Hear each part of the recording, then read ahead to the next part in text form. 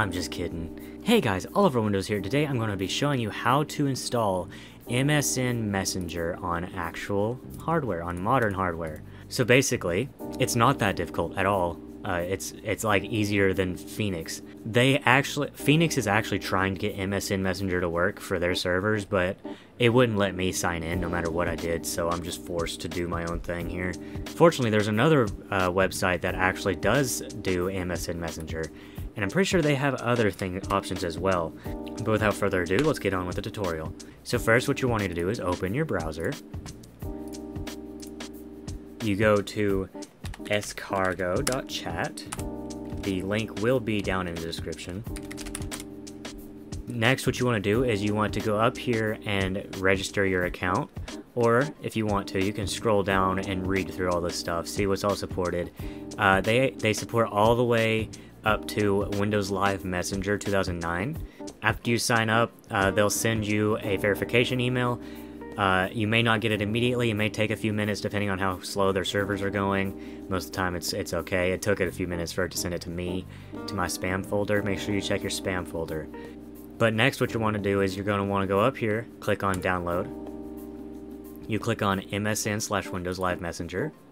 You select whatever language of your choice. In my case, it is English. Then you can scroll down here and you can download whichever version they have to offer. They've got like unpatched versions of everything and they tell you how to patch it, or they have their own installer that's already pre-patched. So what I'm going to do is I'm just going to download it. If you have an antivirus, especially built into your browser, you can just ignore this and continue to the website. It's going to download automatically. So what you're going to want to do next is extract. Then you're going to want to run this escargo-wlm. Make sure to press yes. And then you get the setup wizard here. You just push install. You can ignore this. This is just because I have it installed already. Alright. Make sure to uncheck this, because if you don't, then it doesn't do anything. You just got to make sure that Windows Live Messenger is completely off. But then you click finish, and then down here you click on run after install. So basically what this does is it basically patches everything just in case it's already not patched.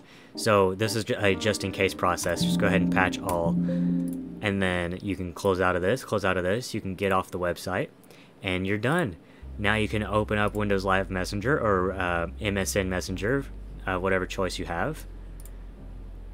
Next, what you're wanting to do here is you're wanting to type in your screen name you selected, and then put the @ symbol, and then put escargo.chat, and then you type in your password, and then you can check any of these, it doesn't really matter, and then you just push sign in.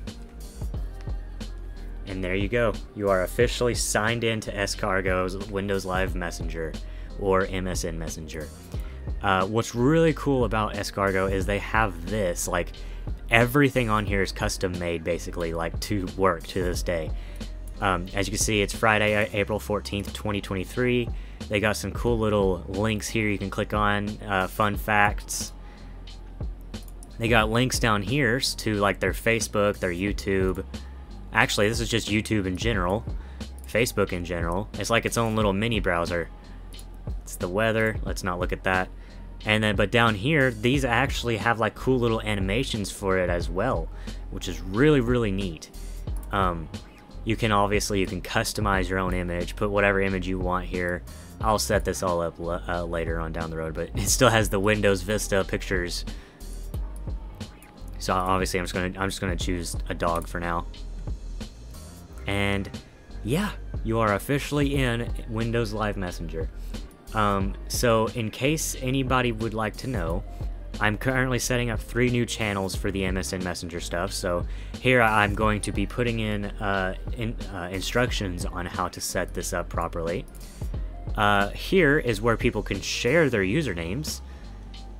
And here is where you could say if you have any issues or just have any questions or anything like that. But yeah, that's pretty much it. thank you guys so much for watching this video. Make sure you click that like button, subscribe if you're new. Go down in the description to check this out for yourself, or you can, you know, check out any other links to join my Discord server or anything else I have down there. And yeah, that's pretty much it. I will see you guys later. Goodbye, guys.